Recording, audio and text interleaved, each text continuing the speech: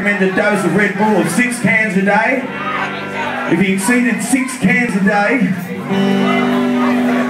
and then got in a hot bath because he was so bloody stressed out from having 6 cans of Red Bull and someone threw the hairdryer in. That's basically what we're going to play next. Bruce Springsteen, strung out in Red Bull, frying like a bit of fried ice cream, you know what I mean? Not too much, just enough to do the outside, you know, with the ice cream melting, just the outside, you know what I mean? It's a fine art, the old fried ice cream. Confuses a numbskull like me how you can fry ice cream. I can't really work it out myself. But anyway, this one's for Bruce.